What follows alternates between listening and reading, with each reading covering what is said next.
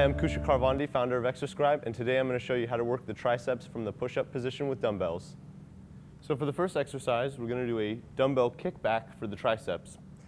So you want to position the dumbbells so that they're shoulder width apart. You're going to grab them, get in the push-up position, and you're going to pull one dumbbell up and send it straight back by flexing the tricep. Bring it back down slowly and alternate sides.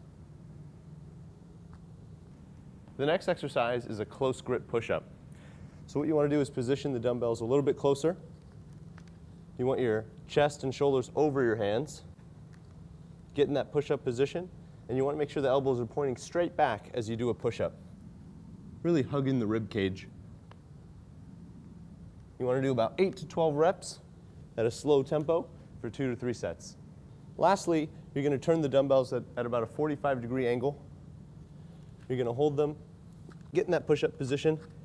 You're going to scoop back so that your hands are in front of your head, and you're going to do somewhat of a tricep skull crusher or a tricep extension. So you're going to come down by bending the elbows and come straight up. Almost like you're trying to bring the elbows to the floor.